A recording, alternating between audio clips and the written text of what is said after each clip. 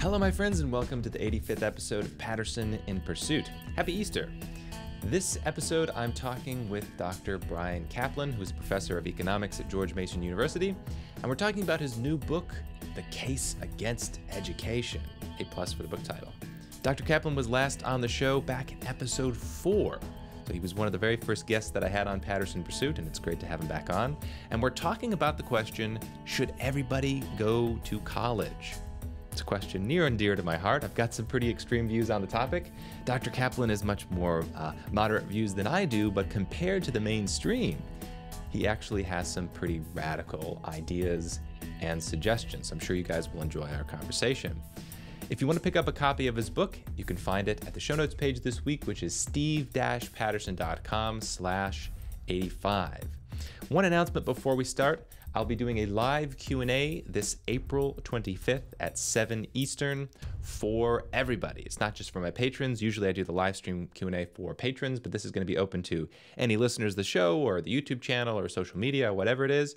If you've got some questions about metaphysics and epistemology or the philosophy of math or my travels or politics, whatever you want to talk about, if you've got a question for me, I will try to answer it on April 25th. All right. I hope you guys enjoy my conversation with Dr. Bryan Caplan. All right, Dr. Bryan Caplan, thanks so much for coming back on Patterson in Pursuit. Thanks a lot for having me. So last time you were on the show was almost 2 years ago. And wow. we were talking about anarchism, and we even mentioned then the case against education. So it's great that I've been ready for it, and it's great that almost 2 years later now it's out in print. Congratulations on that, by the way. Thanks very much. So where I want to start is with a general claim that you encounter everywhere, especially in America, maybe the West at large, and it's the idea that in order to have a successful career or even a successful life, you have to go get some education. Whether it's definitely got to be high school, that's not even up for debate, but really if you can make it work to go get your BA, go get a BA. If you can get any higher education above that, definitely go get that. It's always going to pay off. No questions asked. I know my dad kind of had this perspective growing up. My brother and I went to the same college, and it was like, look, I know you guys are frustrated with going there, but it's just going to pay off because that's the way the world works. What do you think about that? It's overstated, but basically true. So what I say in the book is that the main problem for college paying off is just whether or not you'll finish. So, here's the thing, is that finishing is quite predictable. The best predictor of future performance is past performance. So if you did poorly in high school, then you're probably not going to be able to finish college. And in that case, I say it's not a good investment. On the other hand, though, if you are someone with a high probability of finishing, then even after making a lot of different adjustments that make sense to make, still it looks like you're getting a quite nice financial return. Now, it's not true that there's no other way to be successful in the United States. That's crazy. If you go and look at the whole distribution of earnings, you'll see people with who are very successful with high school degrees or even dropouts. It's just that it's a lot less likely.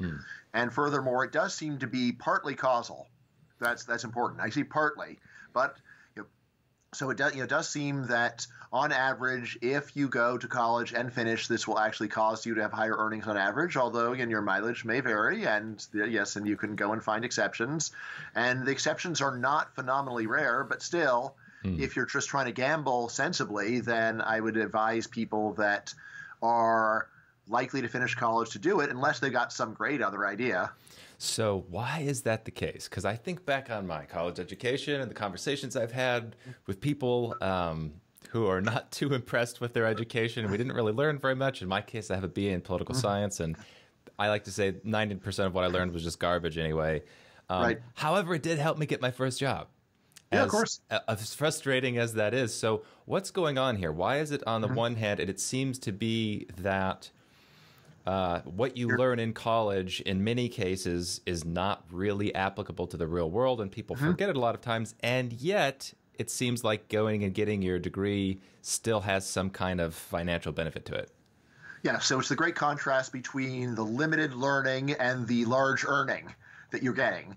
And this is really the heart of the book. So there's something called the signaling model of education, and it says that one reason why education pays is that you are impressing employers. You're jumping through hoops, you get certification, you get stamps on your forehead, and this is impressive.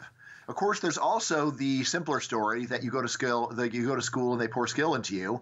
And again, I certainly don't deny that. You got literacy, numeracy, you learn that in school, use that in the job. But what about all the other stuff, right? That 90% that you're talking about.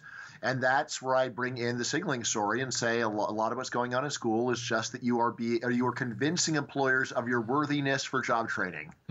Right? It's true that you haven't actually acquired much in the way of skills, but you say, hey, look at me. I finished my BA in political science. Like, all right, I'll give you a chance, kid. Right. Whereas if you had dropped out right before the last final exam, then you probably would just be having your application thrown in the trash. Now, when you say that, there's a lot of people who are going to get their feathers ruffled. And they're going to say, no. That's very crude. You're taking all the beauty out of the educational system by saying it's not about the skills that you learn. It's not about preparing you in a practical way. It's just putting a stamp on your forehead. You got to back that up. I mean, like the idea, at least I was certainly taught this, and I'm sure a lot of people were, is like it's all about becoming enlightened.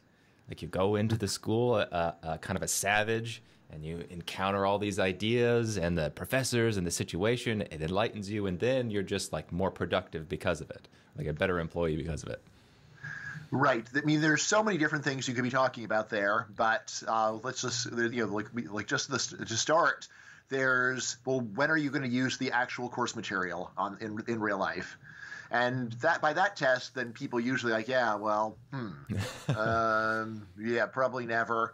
Every now and then someone will give a bizarro story about how, well, once in my whole life I used something that I learned in a political science class, and so that means the whole process was worthwhile, right? And so like in the book I actually tell this anecdote. There's a guy who said, look, it turned out it was really useful for me to learn French in high school. I'm like, oh, it was? And he says, yeah, because once I was at Charles de Gaulle Airport, and there was an announcement that my flight was moved to a different gate or something like that. And if I didn't speak French, I would have missed that, and then I would have missed my flight. Like, so it was worth spending 3 or 4 years studying French in high school to avoid missing one flight decades later. That sounds like a great deal to me. Come on, right? So that's where I went and compared these arguments to the show Hoarders. Where there's a reality show about people who have like giant stacks of phone books and they're like filling their house. And again, if you go and ask people like, well, why can't we just throw it out? The standard answer of these people is, I might need it. Right. I might need it. And it's like, well, strictly speaking, I guess that's true. There is a chance you'll need your trash. Maybe you'll need a phone book to crush an intruder, right? And that'll be just what you needed at that very time. But come on, that is not a sensible reason to hoard phone books, right? And a sensible person weighs the probability and the cost when they're doing this stuff. So I'd say the same thing for course material.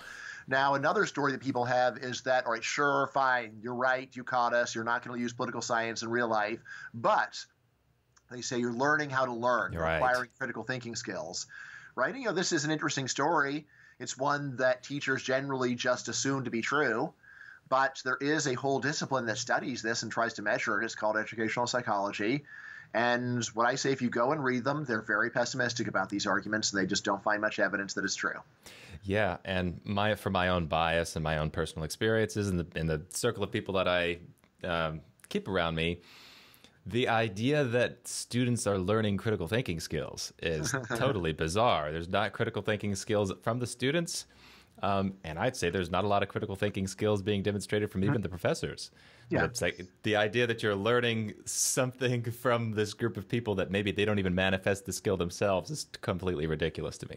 Yeah, I mean, so since you were talking about being devil's advocate, let me play devil's advocate against myself here. Okay. And right, and you can say, all right, look, compared to what?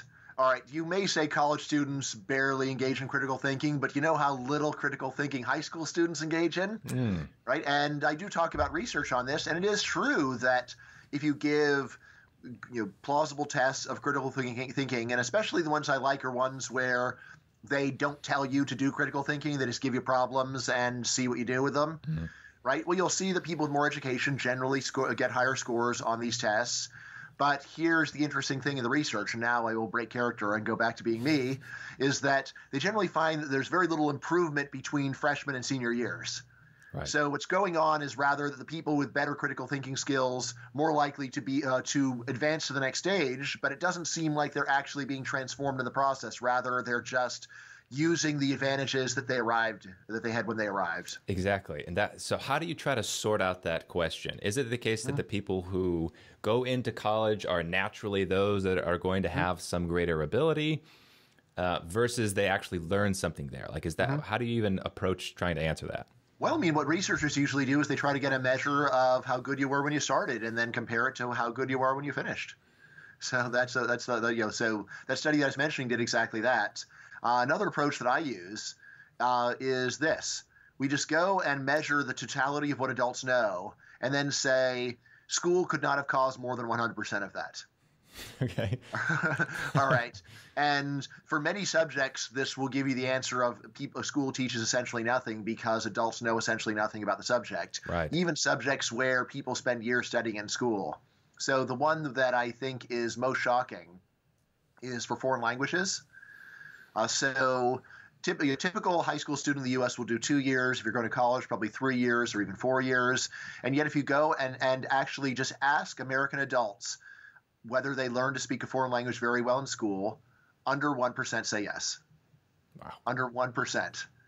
So we're not talking about they spent 5 weeks in school on it and they didn't learn to speak it very well. We're talking about years and years, and yet people, by their own admission, their own self-evaluation, which of course tends to be inflated, say that they just didn't learn to speak it very well. Man. And we can see very, very similar things for history, for civics, for science. If you give American adults the easiest conceivable questions on these subjects. I mean, just stretch your imagination. What is the dumbest question I can ask about these subjects? And again, I'm talking, like a literal question that is included in one of the main surveys is: does the Earth go around the sun, or the sun go around the Earth?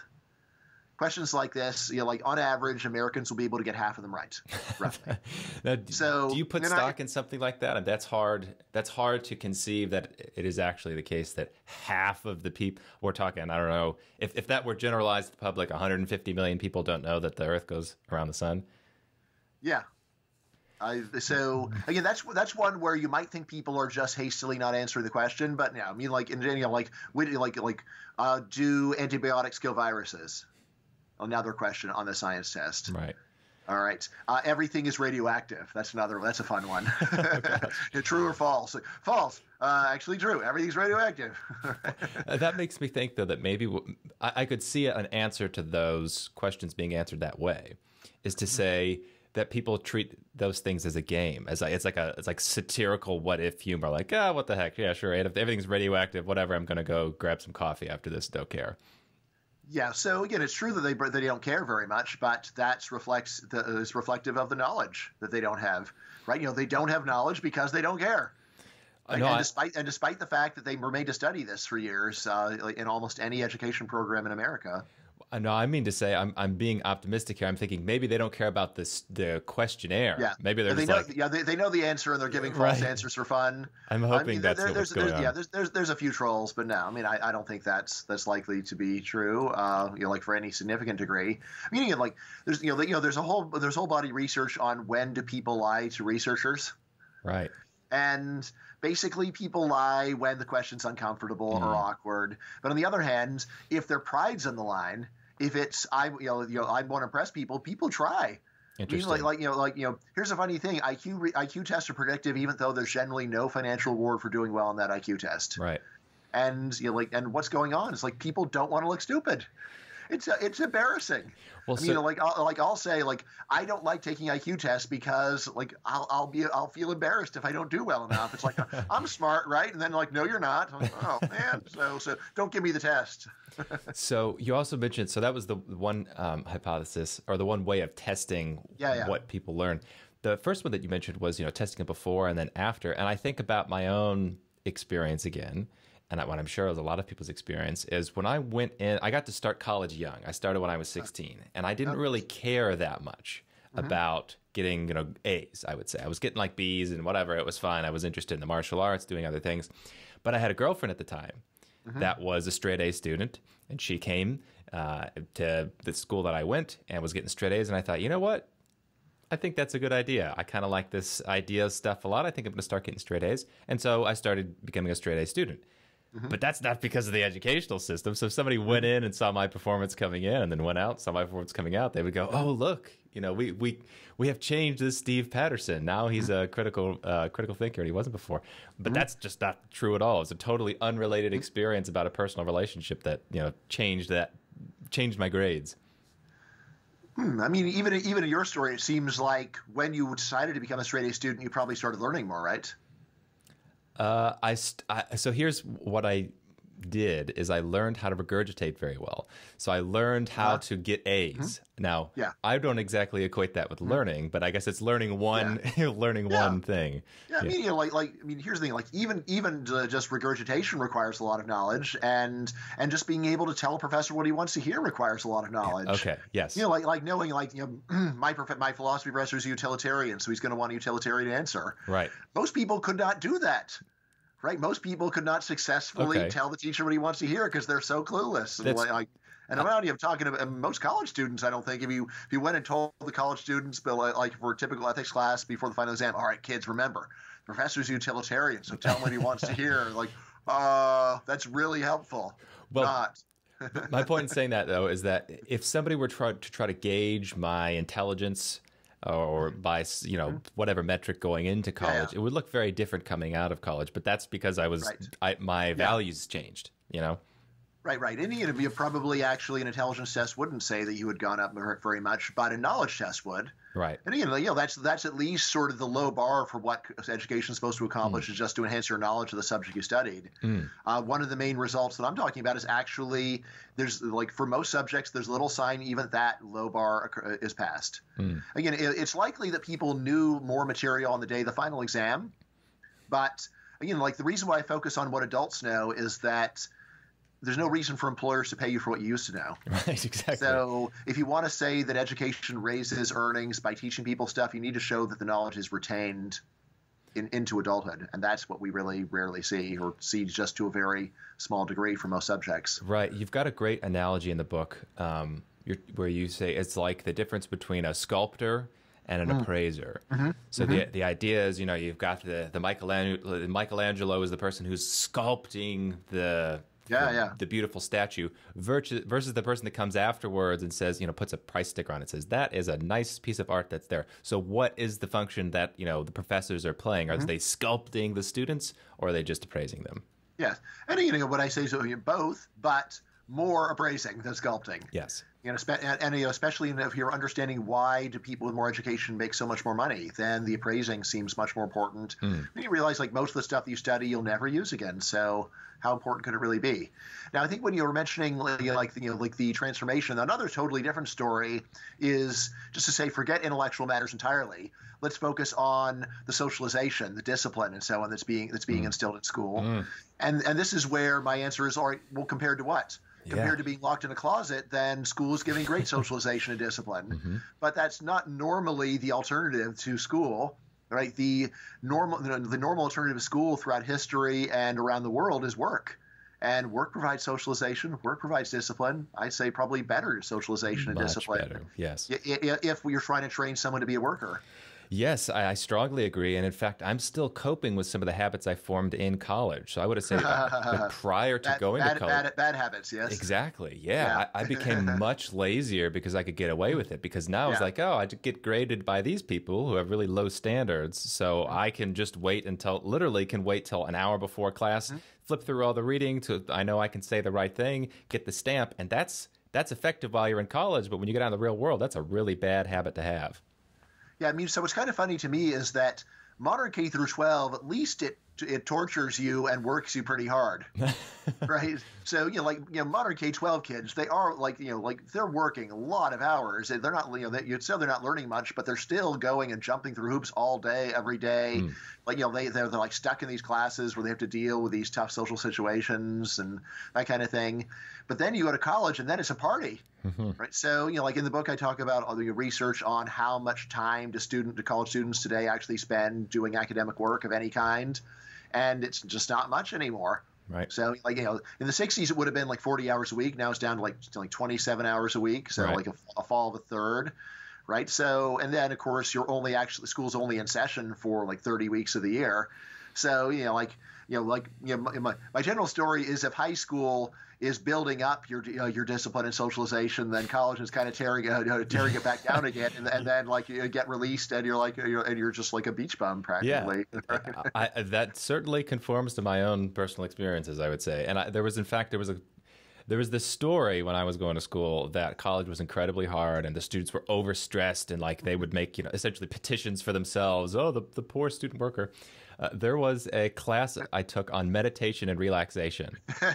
and literally, I'm not exaggerating, you were allowed to fall asleep in class because you were so tired from all of the difficult work that people would just zonk. And everybody got an easy A because you didn't want to add to the stress. That would be too ironic. So it was like... That would also be kind of funny. You say, you suck at meditation. Your meditation's terrible. Right. Who taught you to meditate? Practice. Homework, kid. Okay, so there's one part of the signaling theory, the signaling theory that I find really helpful for understanding what's going on in college. And I wish I knew when I was in college because it would have resulted in a lot less anger. Like I really did not like my undergraduate experience. Mm-hmm. And it's the idea that one of the things that the professors are praised for is, you might say, general intelligence or something like that at least. And another one is conformity. Yeah. So that was a big one that I think is very much true, that in order to make it through the system, you have to have some measure of conformity. And you have to be able to jump through people's hoops, even when you know it's just busy work and it's utterly ridiculous. It was incredibly hard for me to do because I don't have that psychological characteristic. I'm the nonconformist. This was like pulling teeth to get through it. But then I think about the workplace and I go, it is true to say that conformity is a valuable trait from an employer's standpoint. Like I make a difficult employee. I have to be self-employed because I'm not a conformist. So I think there's definitely something true in this idea that college weeds out the people who are more conformist kind of worker bee mentality versus like the independent entrepreneurial types. Yeah. So this is a crucial part of the book because there is the question, well, fine. All right, so people go, get education to go and signal all this great stuff, but why can't you signal it in some other way? Why is there such a shortage of alternatives? And again, if it were just a matter of signaling intelligence, you could say, fine, give them a test. It takes 3 hours. If it was just a matter of work ethic, you could say, fine, just make them work for a while. But you could do that in lots of different environments. But if one of the things you're signaling is conformity, and if you happen to be in a society like ours where everyone knows you're supposed to go and get your bachelor's degree, then it's very hard to come up with any alternative, because when you go and say, look, I'm going to signal my conformity in a weird way, in a novel, original, creative, innovative way. Right. Like there's a catch-22 that doesn't signal conformity, it signals nonconformity. Right. So there's what I call locked-in syndrome, where once it is just standardly accepted in your society that that you're supposed to do this, the person that doesn't do what they're supposed to do looks like a very bad risk, and employers are nervous. And again, what's interesting about this is it's very sociological. If you're in a country like, I believe, England, where college lasts 3 years, you only have to do 3 years, and that's fine because that's the normal thing. If you're in a country where it's 4 years, then you got to do 4 years. If you're in a country where doctors have to do a bachelor's degree before medical school, then you better do it too. But there's other countries where you can go straight from high school to medical school, and in those countries, that's okay. So the conformity is crucial, and yeah, you're right. So, I mean, people often say, well, employers are looking for people who think outside the box, and well, depends upon which position you're in. First of all, right? They don't like a receptionist who thinks outside the box, or like an assembly line worker who thinks outside the box. It's like, no, that's not what we're looking for. Right. That's disruptive. But in any case, even if you are in a more important or managerial role, still there's a big limit to how much nonconformity you want. You don't want someone who says, you know what, I think I should be the CEO and you should be the worker. That's my new system. It's like that person is very disruptive and it's hard to get stuff done. Yep. So yeah, like businesses are generally, they're team sports, and people need to work together in order to get stuff done. And it's frustrating if you're a nonconformist and doesn't feel very fair. But it's well, there are other people in the world, and there is a reason why they're doing this, and even nonconformists benefit a lot from the conformity of others because there's corn in the grocery store. If everyone involved in the corn industry were big nonconformists, how much corn could there possibly be? It's there'd be 1,000 different kinds of corn, but maybe one stalk each or something like that, because they just wouldn't work it into a nice clean system. So right. Now I self-identify as a nonconformist also.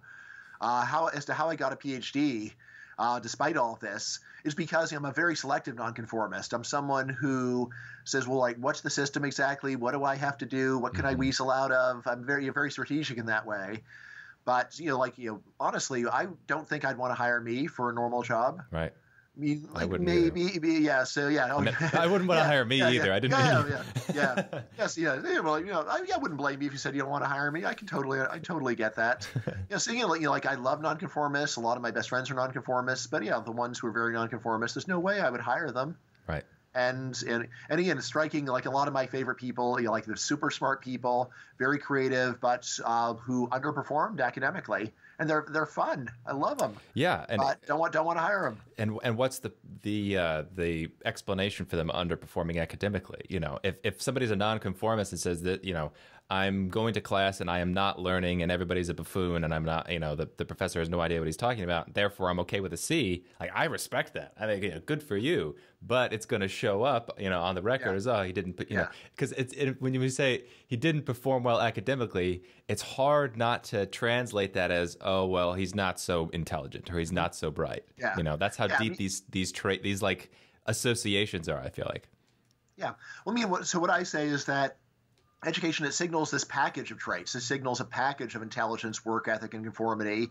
And if you meet someone who has 2 out of 3 and low educational achievement, you usually assume, and correctly I would say, that the person is probably really bad in the third thing. So if there's someone who's got brains and they're hardworking, but they dropped out of high school, it's well, they must have some kind of horrible defiance issue, right? Or again, if there's someone who is hardworking and conformist, but they don't do well, then it's man, this person is probably very slow, because it's not you could just go and do the work and the person has no trouble doing that, but they're still failing. How could that be? Yeah. So this is where I really think some of your positions and my ideas about higher ed in particular, college education, PhD education, are going to. Well, I want to know what you think.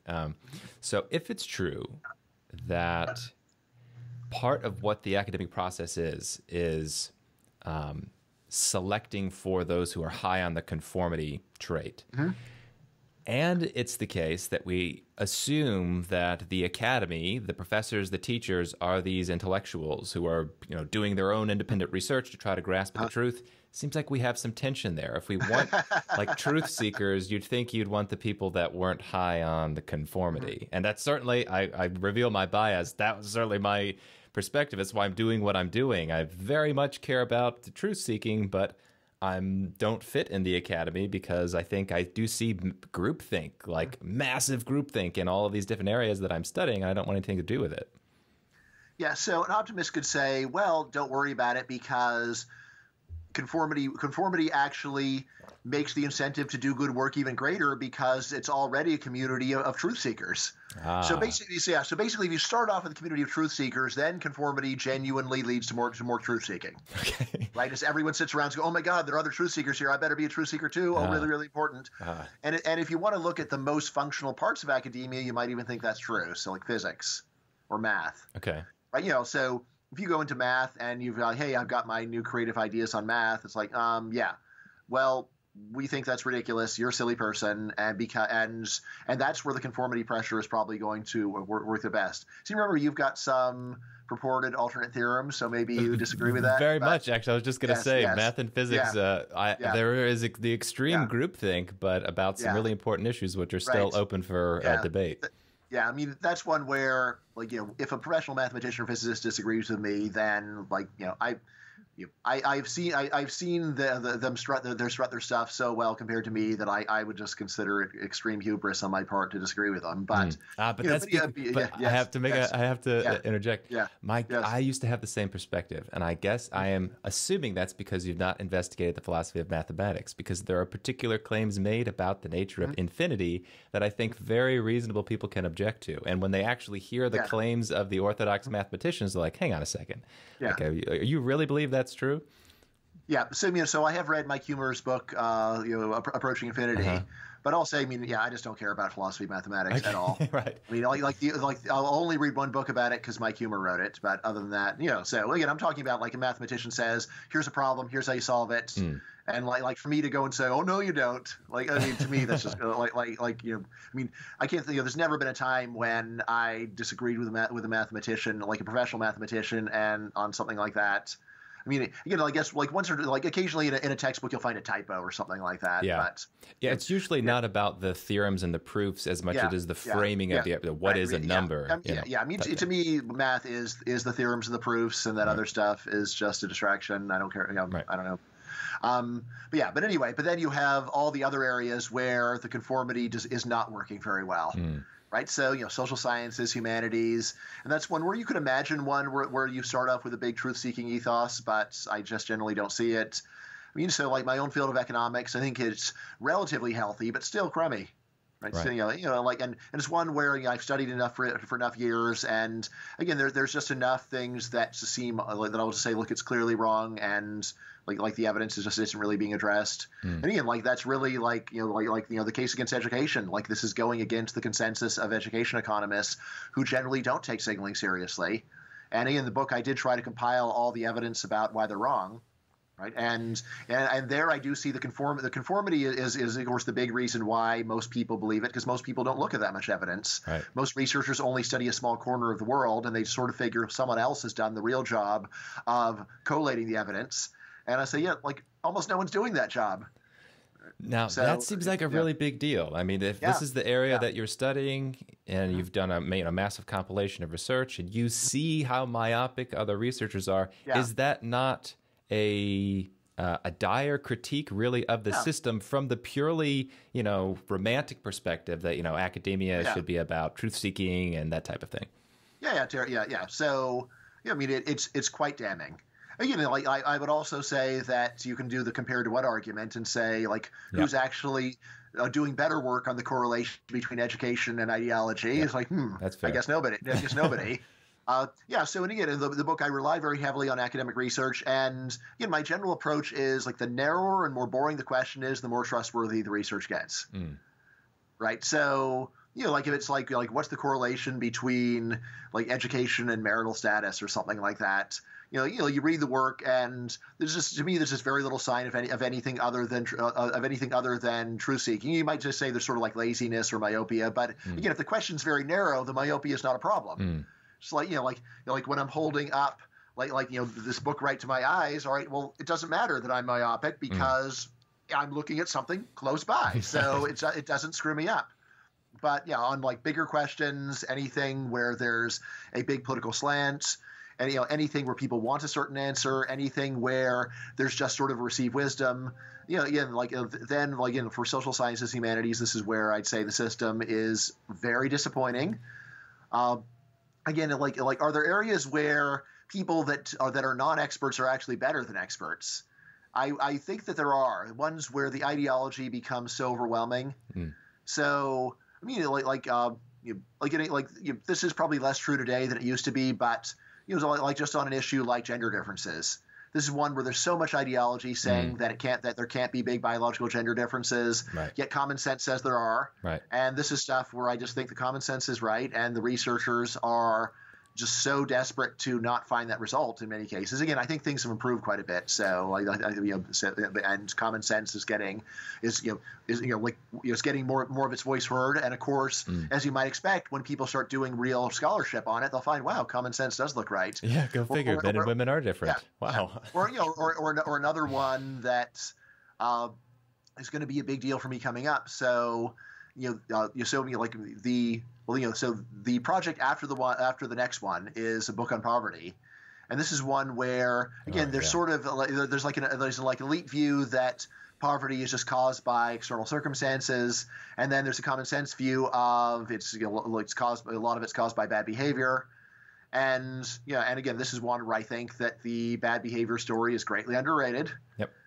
Right. But at the same time, I'll say if you go and read academic research carefully, a lot of times there's someone who produces a ton of evidence which supports the common sense view, but then sort of at the end of the last chapter, they will say, now, of course, this all confirms that social forces are very important. Yep. And it's like, I mean, that sounds like you could have written that regardless of what the last chapter would have been the same regardless of what you found when you actually looked at the world.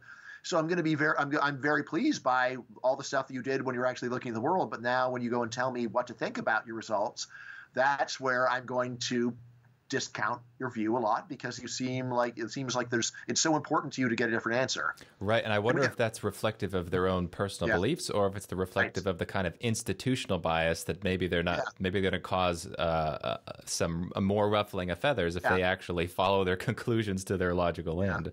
Yeah, so like both things are going on. I think ultimately most people are conformist, and so you don't need to, like people. There's not that many people who are deliberately toning things down to avoid getting people upset at them. I think there's just a lot more people who just drunk the Kool-Aid, and they genuinely believe it. But sometimes when you talk to people talk to researchers off the record, they will go and say things, and they'll say, well, why didn't you say that in the book? And like, well, yeah, I didn't say in the book because I didn't want everyone to yell at me. Yeah, well, although there's other people who will say, like, you talk to them and you say, I'm surprised you did say it, and they'll say, well, I just tried to be very diplomatic about it, not to use words that would upset people. And and by the way, of course, so I think it's very important to be self-referential about these arguments you're making, Steve.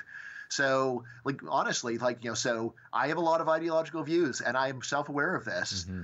And I don't want to be a crummy person who just goes and force feeds the world into my ideology machine and comes out with a certain answer. For sure. So I do try to have a lot. I have a lot of safeguards that I put in, which, again, ultimately, you might say, still don't work. And if someone read the book and say this still seems like a big ideological work, I would say, well, maybe I should try harder. But I mean, if I could just talk a little bit about some of the things that I did in order to try to self-police. For sure. So one thing is, for every topic, I would just go to Google Scholar and just really try to look through the top 200 hits on each topic by topic. So try to break it into small topics and then when you're thinking about the topic, don't try, consciously say, don't try to go and figure out and reason backwards, what's the answer I want to make my book, for my book. Mm-hmm. Instead, just each case, just go and read a big pile of stuff and say, well, on topic number 173, what do people who have looked carefully at the numbers think about it? And then I just try to assemble the book by snapping together all of these sub-exercises, all these sub-research pieces of sub-research, rather than trying to reason backwards, what is it that I want to find? So like when I'm doing this learning how to learn thing, I mean, okay, on some level I know, right? Well, I kind of need the answer to be that there's not very much, but at least do my best to put that aside and just say, all right, forget that. And certainly don't go and search for people that agree with that conclusion. Instead, search on the topic. So search on the topic and try to do that. So that's one big thing that I do. So, and another thing is that each time, right before I write a section, I reread everything that I've read, and then also try to read a bunch of other things at the very last minute. And then as I write the section, I try to have the stack of directly relevant papers right there when I write it. All right, and so that's another check. So basically, at the time that I'm writing any given page of the book, that is where I will know more about the topic on that day than I ever have before and ever will again. Right. So that's something else that I'm doing. And then the last thing that I do is so when I had a good draft, I actually had my RA get the email addresses of every living person that I cite. Right, or at least try. Sometimes there's people that you just can't find, but I think he was able to find maybe 80% of the email addresses of people who are alive. Sometimes I actually email them and it turns out they're dead. But anyway, but basically email every single person that I can find that I cite, and say, look, I cite this is my book. I cite your work. I'd be happy to give you the entire book to read, or I could just go and tell you what sections where I cite your work, and then you tell me whether I've accurately summarized your work. No. Right, and I really did do this, And I think, so I'd say probably about 15% of the people that I email go and write me back. Mm-hmm.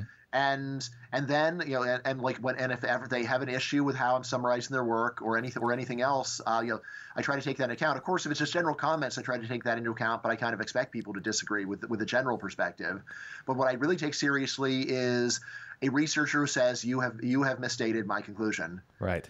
Now that hardly ever happens. Right. But again, and especially if you're being interdisciplinary as I am. So I mean, this book is not just about based upon economic research. It's based upon sociology, psychology, education, the field of education. So I try to go and overcome the problem of the autodidact, that there's stuff that is known but not written down in other fields, by going and approaching people as much as I can. Mm-hmm. Right now, again, I'm aware there's a bunch of problems with this. Probably people who like me are more likely to write back, and I'm aware of that. But, I tried. I really did. So that last section is interesting. You mean to say that you sought out some type of peer review that wasn't the formal peer review system? Yeah. You personally... Yeah. I bring that, I say that facetiously because when I wrote my first book on philosophy, I got a bunch of flack from academics who said, oh, this is not officially peer reviewed. There's no way it could be high quality. And I said, no. There are philosophers who I very much respect, who I did personally correspond with for the same reasons that you did. Mm-hmm. And I value their feedback, and I incorporate it into the book. So I think that's a way stronger process of peer review than the actual, the formalized one. Yeah, I mean, so your thing is harder for an external reader to verify that it really happened. Right. And they're also concerned that you're only talking to people who agree with you. Right. But honestly, listening to what you said, what I would do is drop the philosophers I respect thing and just send it to a ton of people. Here's the thing, though. You say that they won't read it. Well, they won't read it, but even if they do, to be honest, I'm so deeply unimpressed by the state of modern philosophy and modern thinkers in general that it's presumptuous, but most likely it's going to be terrible feedback. It's going to be criticisms of me as a person. It's going to be not understanding the topic that I'm talking about. So I had a professor review the book, and it was a nightmare, and revealed that there was an incredible myopia even in somebody reviewing the book, talking about logic and like the different laws of logic, difference between propositional logic and other things, where it was like criticisms of my work that are just factually wrong, and if the individual was more aware of their own field, those criticisms would have been made. So I have such low respect for, in general, your average PhD, that I really don't care that much about their feedback, because I just see over and over they don't really know what they're talking about. Yeah, I know that sounds arrogant, but I feel the same way, but a lot of times, but I humble myself and do it anyway. So honestly, if I were actually criticizing someone in print, and especially if it's for a book or something like that, even when I think that they're an idiot or they're crazy, I go out of my way to go and send it to them and say well, what do you say about this? The natural human tendency is arrogance. Yeah, I know this because there isn't a time in my life when people didn't call me arrogant from the earliest age. And so. On the I don't think my personality is likely to change, but still, if you really want to seek the truth, you've got to go and say, I am arrogant, and of course that inclines me to think I'm right regardless. So let me go and try to go and do a bunch of checks, which my own personality tells me are totally unnecessary. Yeah, and that's what makes me nervous and makes me want to do it, and I think I need to do it anyway. And it's bitter for me. The way that I read feedback generally is, when I receive it, I don't even read it at first. I just print it and put it in a stack. Yeah. And then I go and read it all on 2 or 3 terrible days of my life when I just go and read the stuff and oh man, they don't like this, they don't like that. I mean, so partly it's just, I need to get in a state of mind where I'm ready to be criticized. But also, I think that it's very helpful to go and read a bunch of criticism at once. Because then you can go and compare, see, are there patterns, or a bunch of people say I'm wrong about something, or is it just this person with a different complaint? Yeah, for sure. I mean, criticism is massively important, and I don't respect the people I respect because they agree with me. I respect because I think they actually know what they're talking about, and I deeply value criticism. But I think in that short exchange, I think that's the difference between a little bit more conformity and nonconformity, because truly, deep down, I do not respect the actual understanding of the people who are supposed to be knowledgeable in at least my areas of philosophy and the things that I talk about. And so the analogy for me is, imagine I'm writing about, some topic in ethics or whatever, and I get a whole bunch of theologians and pastors from the local area who say, Steve, we've looked at what you've said and we have these criticisms. And it's like, okay, I hear you. I hear your words, but I'm very familiar with these ideas of what the pastor criticism. I grew up in that, and I just don't think it's very good. I think all of them, like systemically, they're not good. So maybe there's going to be a few pastors that I respect and will listen to. The rest of them, really, I don't find their commentary sophisticated. Yeah. So I find that was helpful is like narrowing the question down. So I wouldn't say Lutheran pastor. If I wouldn't take put much stock in his answer to the question, was Luther good? Right. But on the other hand, it's if the question were narrowed down to what were the main disagreements between Luther and his wife on theology? Right. If we got down to a question like that narrow, or what was the topic of this debate that Luther had with some other some bishop on a certain day. Again, as you get it narrower and narrower, more and more myopic, that's where I just trust people more. Yeah. Again, sometimes you'll just find that someone is a purported expert, but they don't seem to know any specific facts, and then you're just like, my God, this is terrible. Yeah, and that was one of the realizations I had when I was in college, and I knew a fraction. I didn't have a decade of independent research that I've been doing. That there was one economist on campus who I spoke with, who I somehow in my year and a half or two when I was there of researching economics at the time, I knew more than he did. I was aware of more theories than he did. Like he had heard of the Austrian School of Economics, but he was like, oh, yes, that if I were an Austrian, I wouldn't have a job. And then we talked about some of the ideas, and he was like totally clueless. I'm thinking, if it's the case that I know more than the professor, how is that possible? This guy clearly cannot know what he's talking about, because I don't know what I'm talking about, but I know more than he does. So I've had that type of realization, and it's not just in economics. It's a lot of areas. It's like, if you demonstrate that you know less than I do, there is no possible way that you can know what you're talking about, because I don't. Well, unless there's some areas he knows more than you do, and some areas where you know more than he does. Of course. Which, so. Oh, yes. I don't mean it as a blanket statement. Yeah. Which is all very likely to be true. There are a lot of professors that I've talked to where they have giant blind spots, and yet I still value talking to them because in the area where they actually specialize, they know their stuff. Sure. And I can think of them as a weak thinker overall, just because they're so narrow. But honestly, just in terms of learning in general, you could either focus on what people don't know or what they do know. I get a lot more out of people if I say, well, what is this guy good at, if anything? And there are some people who just suck across the board, but there's not that many who are that bad. It's more of a matter of, well, what is your thing? Okay, that's your thing. Okay, so I figured that you would know a lot about world history as an historian, but you just don't, and you don't even pretend to. So, all right, what you know about is the history of Albania. All right, well, that's interesting. Let's talk about Albania then. So this is a great segue then for the feedback that you have received so far. I guess I have two questions. One, how far outside the mainstream are you with the conclusions in the book? Like you said, signaling theory is not very popular, but it seems so clearly correct. It's so airtight that I want to know how much outside the mainstream is. And two, what's the feedback you've actually received specifically on the book from your fellow academics? Right. So there's a few different mainstreams to think about. So there's mainstream education labor economics, and there I think that I am way outside. So I mean, in terms of how important I think educational signaling is compared to the whole distribution, I think of at least the 90th percentile of maybe the 95th or even the 99th. Now, there was actually one survey of just economists in general, not specialists, but economists in general. And there, my views are actually not so extreme. So there, maybe I'm in the 75th or 80th percentile. But now this is, I have a whole section in the book saying this is pretty nerve-wracking for me because it's the people who know the most about the subject who disagree with me the most. Yep. and people who have, who are smart and generally informed but don't actually study the specific issue agree with me more. So it seems like there's a transition where you start off agreeing with me and then you learn more than you disagree with me. Mm-hmm. Right. And then I have to say, yeah, but if you learn even more, then you'll come back to agree with me. Yep. So, again, like what's going on, a lot of it is just that I'm much more interdisciplinary than most economists. Yeah.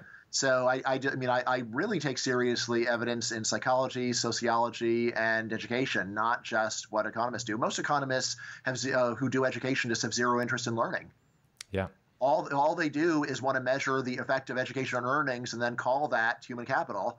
It's like, well, hold on, maybe there's another story. Which now again, the funny thing is, you might say, well, how can your view really be so extreme when Michael Spence won a Nobel Prize for the signaling model of education? And the answer is he won a prize for the model. He didn't win a prize for any actual empirical work, which he didn't do on it. And again, sort of like there's a weird situation in economics where the signaling theory has very high status. Some of the most prominent economists in the world have written papers on it.